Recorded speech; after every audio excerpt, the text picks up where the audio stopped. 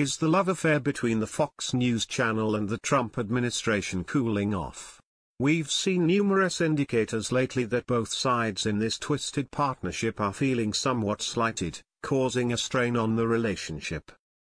Early March saw Bill Shine, former Fox News executive and protégé to former Fox CEO Roger Ailes, resign from his post as Trump White House communications director. Shine's formal reason for leaving was that he was a distraction for Trump, but reports were rampant that Trump was unhappy Shine hadn't done enough to improve Trump's image in the media. On the Fox News end of the partnership, a recent New Yorker article by Jane Meyer about the unnatural relationship between the White House and the cable channel led to the Democratic National Committee decision to exclude Fox News from televising any debates in the upcoming season. Whether this was a smart decision on the part of the Democrats is debatable, but it is certain to be a financial blow to Fox. More recently, two of Trump's biggest Fox cheerleaders, Tucker Carlson and Jeanine Pirro, have come under fire for past and present remarks they've made.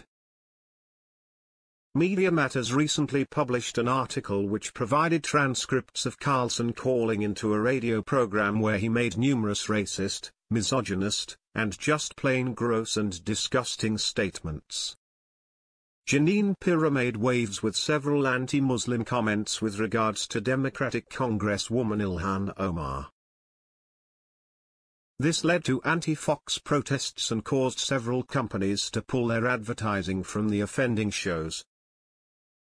Fox News claimed to be addressing the matter, and this past weekend Pirro's show was not broadcast.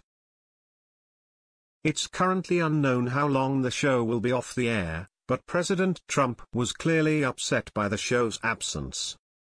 At least 3 vitriolic tweets from Trump this weekend attacked the radical left Democrats and the fake news media, and encouraged Fox to stay strong and fight for Pirro and Tucker, and to stop working so hard on being politically correct.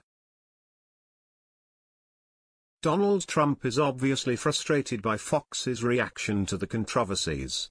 He expects his supporters, including Fox News, to stand by him no matter what and to do whatever is necessary to support his cause, regardless of the cost.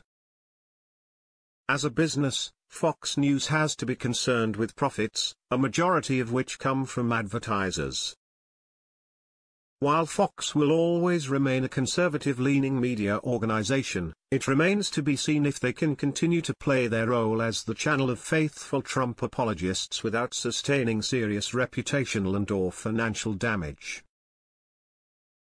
It's unlikely that the opposing goals of profits versus unquestioning support will both be able to withstand the tests of time.